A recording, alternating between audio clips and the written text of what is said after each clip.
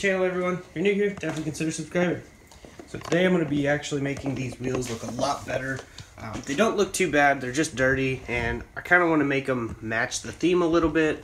So what I'm doing is all these little rubber, they're basically just rubber caps. They kind of threaded a little bit.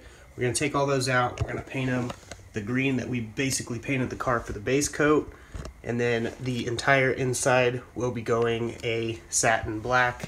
And I think it'll look a lot better. So I'm going to go ahead and get all these wheels off, and then we'll get them prepped and paint. So hope you guys enjoy. Alright, so what we're going to do with these wheels are basically just taping off the inside. So this whole lip here is going to stay polished, and we're just going to tape off all in there, and then all of this will be getting painted. On these, we're probably going to wrap these in like carbon fiber or something if we have enough. If we don't, oh well, we'll eventually do something with those different. But we're basically just going to do that, put note cards on the outside, and spray it. So we're going to go ahead and get started. So here we go.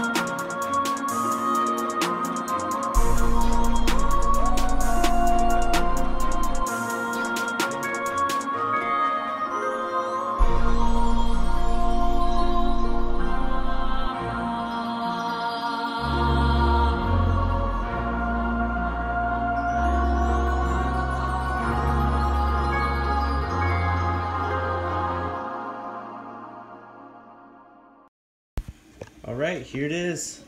Now that they're all done, let's see how good they look. I think they look a lot better. That might just be my personal preference, my personal taste, but it came out pretty nice. We also did the rear black on the bumper, and on the front we did it as well. And it came out really nice as well. Just right over the bed liner. It looks awesome. But yeah, it's pretty simple, little process. I'm sure you guys have seen other videos where I painted wheels and made them look better. But I just figured I'd do a video on this one, give you guys something to watch. It just looks so nice. Now I think I need some aftermarket lug nuts just to make them look a little bit nicer. Most definitely. And my brother's car, looking crazy now. Got the lip kit on it. Got new wheels.